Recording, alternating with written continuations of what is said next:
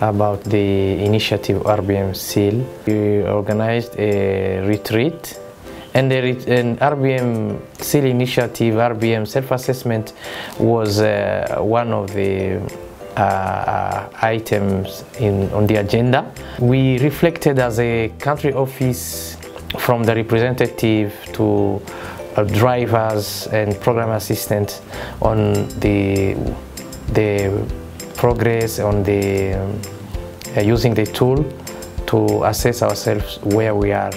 Rwanda country office, when we engaged in this RBM SEAL initiative, we were excited to see where we are as a country office, and also to learn from others and collectively learn and improve our RBM practice, to boost the RBM culture, especially the part of using results and failure to learn.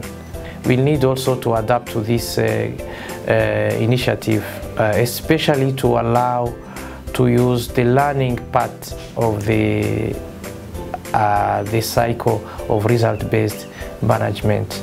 This not as an M&E or management issue, but we wanted to involve all country office colleagues on the culture of managing for results and learning from success and failures as well. We think it helped us is to link the tool, the 8 assessment milestone to day-to-day office work. Really to use real life program and operation activities as we assessed ourselves using this RBM tool.